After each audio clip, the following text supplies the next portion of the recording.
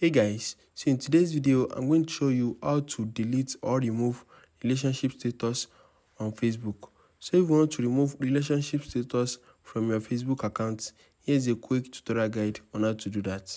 So the first thing you need to do is open your Facebook app. So once you open your Facebook app, you need to click on this profile menu right here. So once you click on the profile menu, you're going to see your name. So just click on it. And once you click on it, you need to click on edit profile. So once you click on edit profile, you need to scroll down and you need to click on edit your about info. So once you click on edit your about info, you need to scroll down a little bit and you're going to see relationship. So just click on edit in front of it. And once you click on edit in front of it, you're going to see remove option.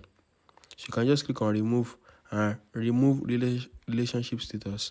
You just need to click on remove and it's going to remove it from your Facebook account. So guys, can you see it is very easy. So if you have any question, drop it in the comments down below and don't forget to like, share and subscribe to my channel.